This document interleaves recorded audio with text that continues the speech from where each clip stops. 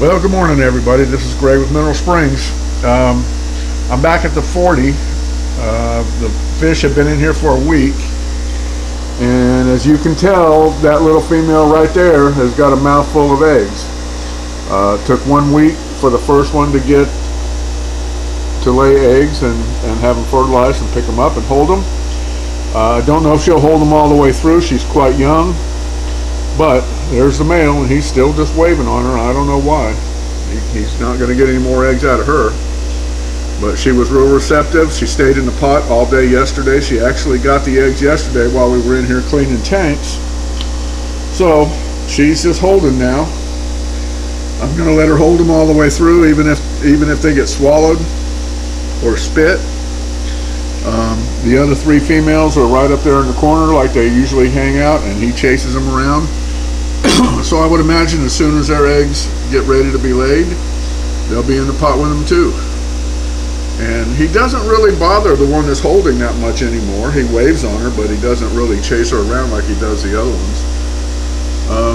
So he looks like he's turning out to be a good male, and he hangs out in this pot right here and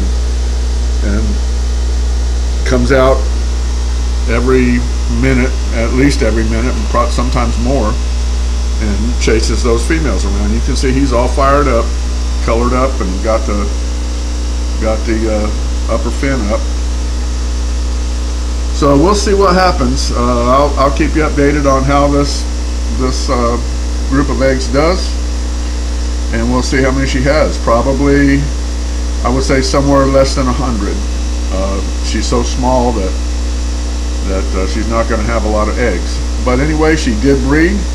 She bred within 7 days of putting them together in this tank, and the tank's staying fairly clean. It's not filthy, but he's pretty aggressive. He'll keep pestering these other females. I hope he doesn't kill any of them, but we'll see. You know, they're strong still, and he calms down when he gets one in the pot. So you know, they're doing really well. Anyway, there she is again, holding that mouthful of eggs. He goes and pecks at her a little bit, and then she runs and hides in a pipe or something, and he pretty much leaves her alone. So we'll see how she does. Thanks for watching. Subscribe to my channel, and I'll keep you updated on these guys.